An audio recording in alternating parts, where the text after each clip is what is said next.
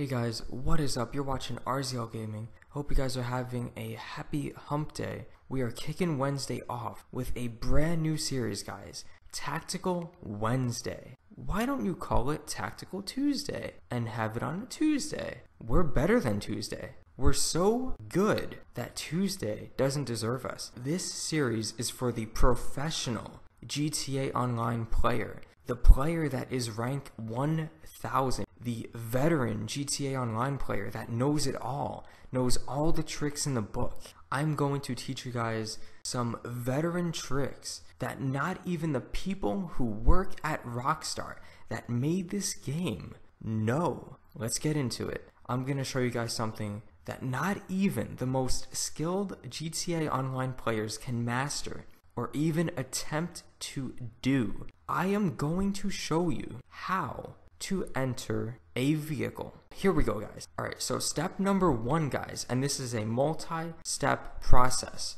And don't get discouraged, guys. Not even the most professional players can do this right. Step number one is locate a vehicle. Now, there are many vehicles in GTA. Pick one. Step number two, you're going to approach the vehicle gently and non-violently like it is a woman. So step number three, hopefully you are at the point where you're approaching the vehicle, guys. Press the Y button. Now guys, I know this is very complicated and I know this may take you several hours to locate the yellow button, and you guys might be asking, hey, what about PlayStation, right? Like, what if I don't own an Xbox? Where is my yellow button? There's no yellow button on my controller. Step number four, guys, after you have located the yellow button, which will grant you access into a vehicle. Step number five is as you are pressing the yellow button, you are going to want to pick up your controller and throw it out of your window.